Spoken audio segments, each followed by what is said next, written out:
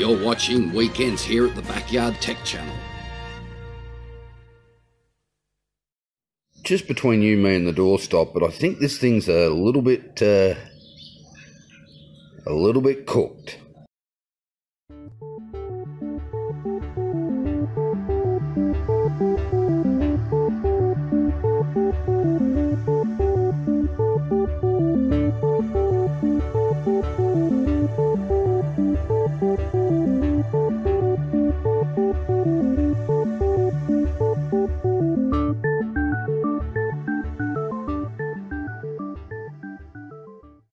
G'day everyone, thank you for tuning in. Saturday morning, and I am up here in Bendigo with a bit of an undertaking ahead of me, shall we say. Alrighty, now you're probably wondering what this thing is. Well, it's the thermomagnetic lock for this Samsung washing machine, and yeah, it got toasty. I think we could call this just a little bit cooked. I mean, it's just a little cooked.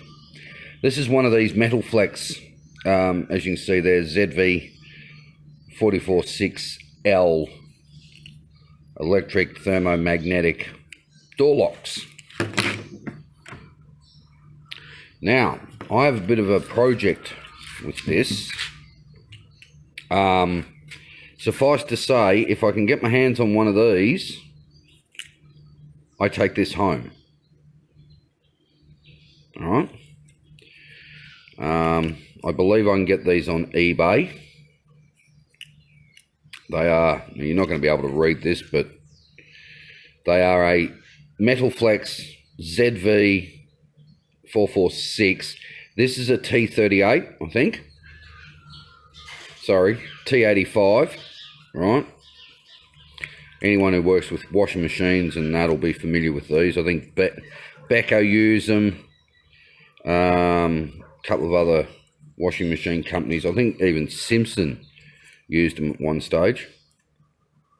So I've got to find one of these. They're pretty cheap on eBay. But if I get one and get this going, this becomes my new washing machine. This is a Samsung AG Plus 7 kilo behemoth. Works beautifully when this works.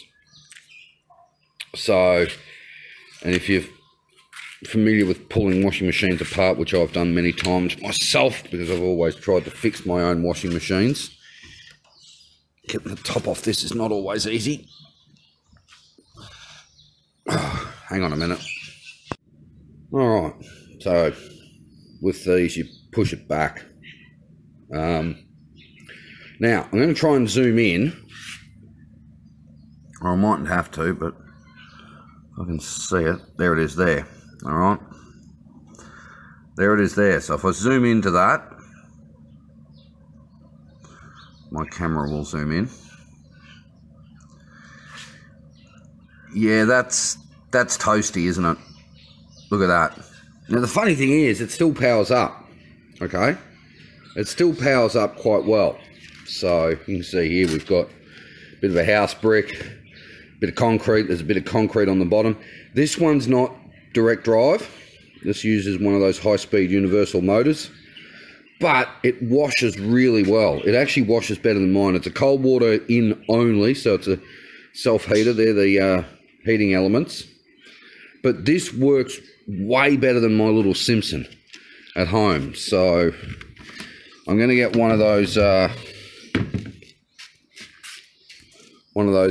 MetalFlex units. And that's not on properly, but anyway, I'll fit it on better shortly. But this is much better than my existing washing machine.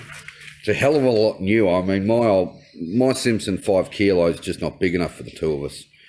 So I'll obviously clean it all up before I take it home. But if I get it going, I get this. So, and it's not that old. This is only a 6-year-old washing machine.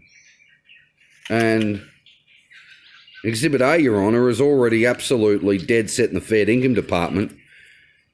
A little bit cooked.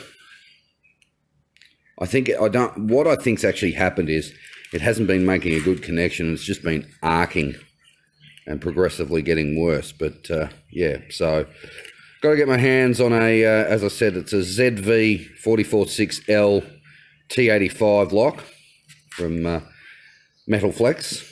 And it's funny, I was looking around on certain websites last night about how much some people are getting charged for some of these. So, but I was looking on eBay and that, and these are pretty cheap. They're like $20. So, and I've just got to make sure I get the one for $250. Well, what is it? $250, $240. Now this one's $250.